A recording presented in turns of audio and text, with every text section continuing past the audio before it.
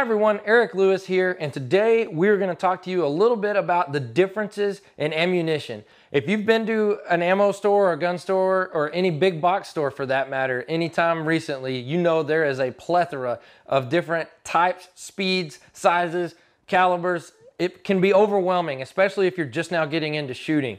So maybe some of these tips will help expedite your ammo purchasing and selection and give you a little bit more information. On the outside of the box, these manufacturers put a ton of information that can help you decide which is the best for you. So over here, we've got several different types of rifle as well as pistol ammunition. And I want to show you a few of the things that are on the box that'll make your life a lot easier. So here we've got some 380 auto pistol ammo. On the box, the first thing you're going to notice is going to be the actual caliber of the cartridge. You definitely want to pay attention to that because you never want to feed the wrong ammo into the wrong firearm. Bad deal all around. That's kind of common sense, but it's worth noting. Another thing that's right on the front is going to be, besides the quantity in it, is going to be the weight of the bullet. That's what the grain is. So this is an 85 grain bullet. Why that's important? It's going to depend on what application you're using this for. These are personal defense rounds, so you may want a little bit heavier bullet because you're not going to be shooting as far. And if you didn't know, the heavier the bullet, the lower your velocity is going to be, but you're going to have more energy. So for personal defense, it's not a bad idea. Some of the things that a lot of people don't look at when purchasing ammo is going to be right on the back of the box here. It's going to show a few things like this has the bullet's velocity and the energy that is going to be delivered at the target whenever it's fired. Those are pretty important.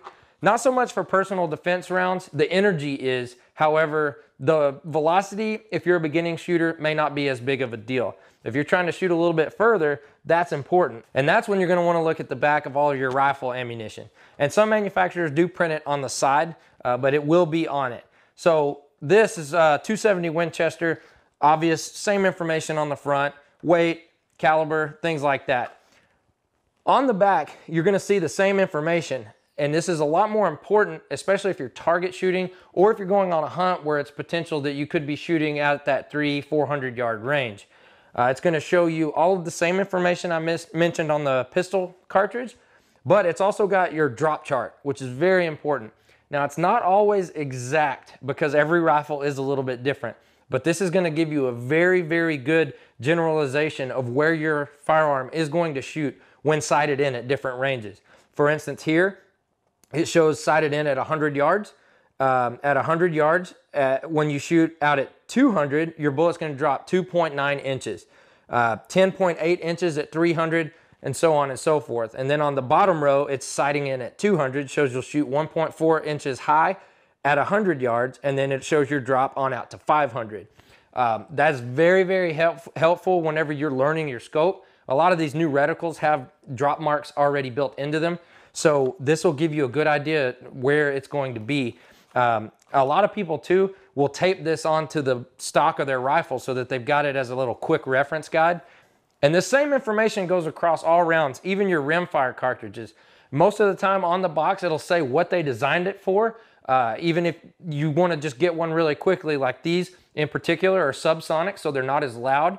And they're designed for target shooting. So they're great if you're taking out your kids or something like that and you don't want it to be so loud. A lot more comfortable to shoot, no recoil, things like that. So you can use all of this information to make your life shopping ammunition much easier.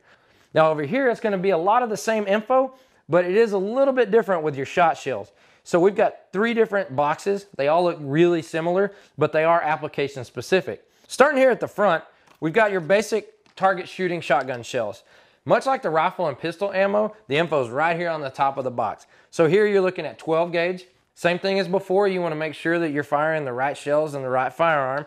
These are 2 3/4 inch shells. A lot of shotguns are specific and can only handle up to a certain size. The vast majority of them are going to shoot 2 3/4 and 3 inch. But back on topic here, shows your muzzle velocity. It's going to also show the amount of shot in it. That's what the ounce is there. And then the size of the shot. So this is going to help you if you're out shooting clays, doing things like that. You want the little bit smaller shot, you get more BBs, better odds of hitting your target.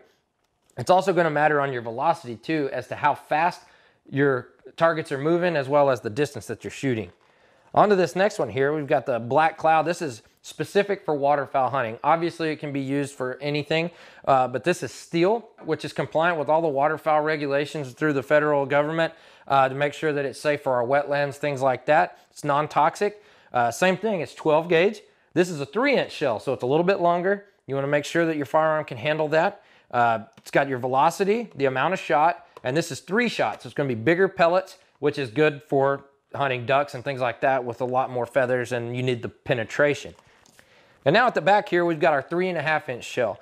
You wanna definitely make sure that your shotgun can handle these because they are a lot longer and not many shotguns can handle them. It's gonna be application specific, things like a turkey hunting gun, goose hunting gun, things like that. It's a lot more powder, a lot more shot, typically larger shot. Like this is triple B. It's got a 1 3/8 ounce. So like you compare that to the 3-inch, it's got 1 1/4 ounce. But it has all this information here so that you can make sure that you get the right shot shells or the right pistol, rifle, whatever you're firing for your application.